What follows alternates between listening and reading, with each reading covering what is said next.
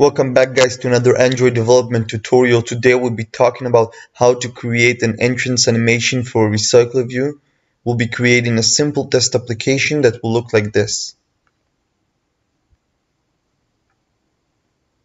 As you can see, we have a RecyclerView of items that have been animated into the screen. So let's get started.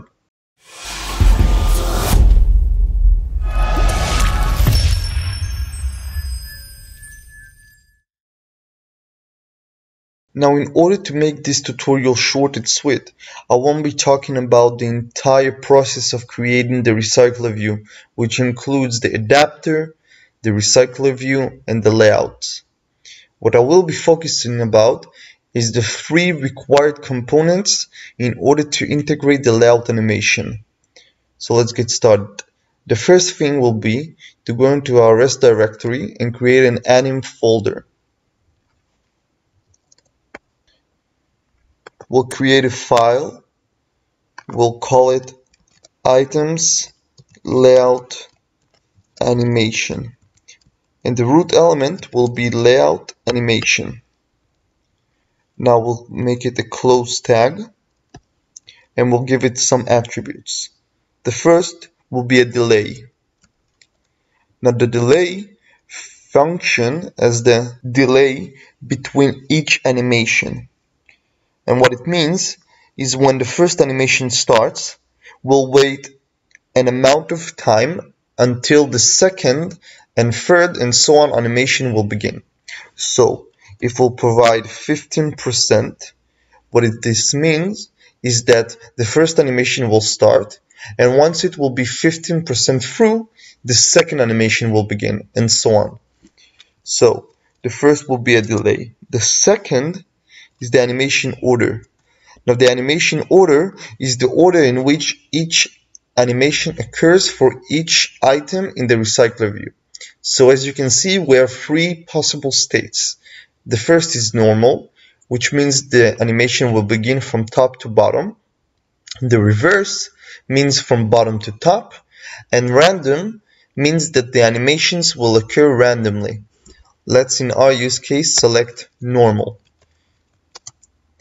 The third parameter is the animation itself. Now, we haven't yet created the animation file, so let's do it. Again, we'll go to the anim folder and create a new file, which we'll call enter from top, and the root element will be a set. Now this will keep as an open tag because we'll have a nested tags later on.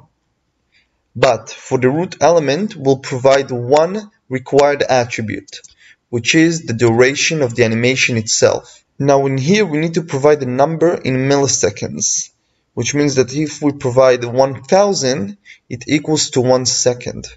So let's give it 800, a little bit less than 1 second. Now in the set tag, we'll need to create 3 other tags. The first will be an alpha in order to animate the alpha of each element. We'll start from an alpha of 0 and work our way up to an alpha of 1. So it will be animated from completely invisible to fully visible. The second tag will be a scale.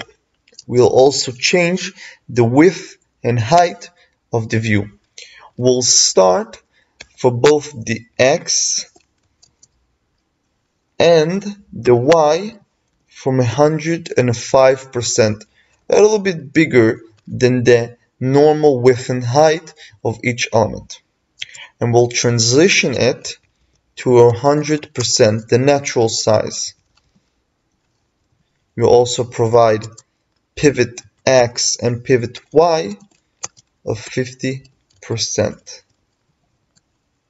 Now the third and last tag will be and translate, which will be responsible for moving and changing the position of the element itself. We'll start from a Y delta of -20% because we want each element to start a little bit to the top of its natural base position. So in this case, we'll give it minus 20%. And the end position will be 0%. Now for each tag that we just created, the alpha, the scale, and the translate, we need to add an interpolluter. So let's do it. Android interpolluter, Android anim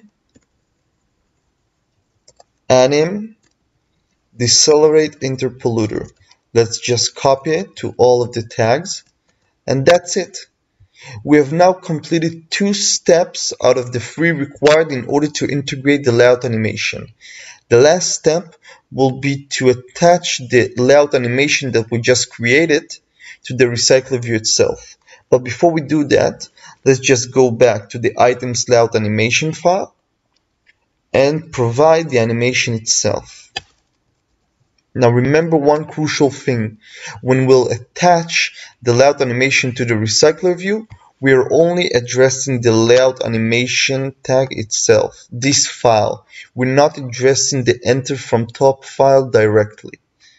So let's go back to the main activity and attach it to the RecyclerView. Now we can choose 2 separate ways.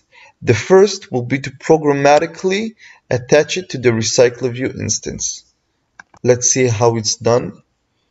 Items recycler, set layout animation, animation utils, load layout animation.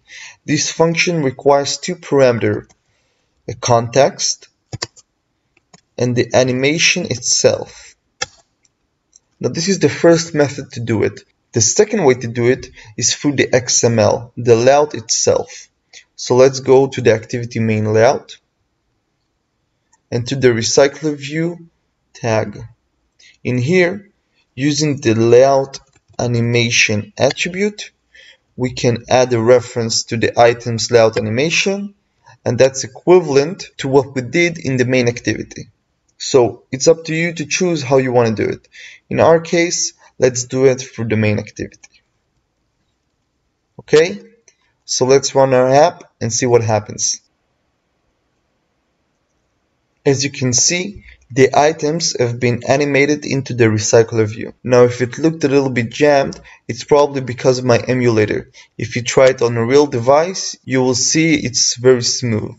Now that's it for this tutorial. I try to keep it as simple and short as possible. If you like the tutorial, please leave a big thumbs up and a comment, and I'll see you next time.